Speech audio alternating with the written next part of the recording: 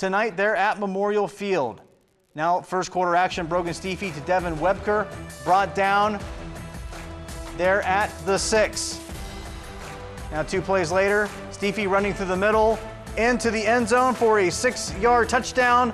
Minster on top, 7-0. They get the 50-22 win over Fort Recovery. So taking a look at Region 28.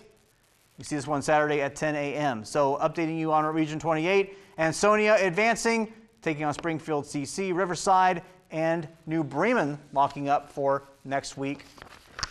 Should be a good one. Fort Loramie getting Southeastern, and Mechanicsburg taking on Minster.